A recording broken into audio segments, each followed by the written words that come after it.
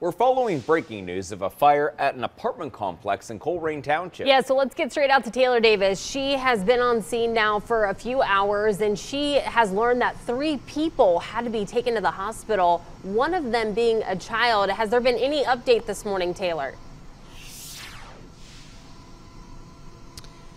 Well, right now, what we know is that exactly what you said. There are 3 people that had to be rescued from this building right here. Now, this apartment complex is called Putter Apartments. This is located on Galbraith Road. What we're learning is that one of those victims is a child who had to be rescued. We do know that those victims went to a trauma center for burn injuries, but we're still working to learn any updated status on how they're doing right now. But what we know is that this fire started on the 2nd floor of this building. It was a small fire, but it did cause some water and smoke damage. But up to 25 people who live in this building could be impacted by this fire happening here at this building. Now, that's according to the battalion chief, Tim Beach. Now, this all happened around 3:15 a.m.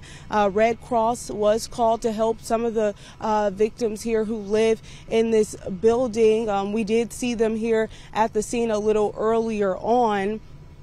So we do know that they are getting help here, which is great news, but it's still unfortunate news to hear that 3 people had to be rescued from this building this morning. Definitely not a great start to the new year and for the people who live here in this building. But we're going to continue to stay here and try to learn more details onto how this fire started. That's one of the things that the battalion chief did tell us. They are still working to learn here. Taylor Davis, Fox 19 Now.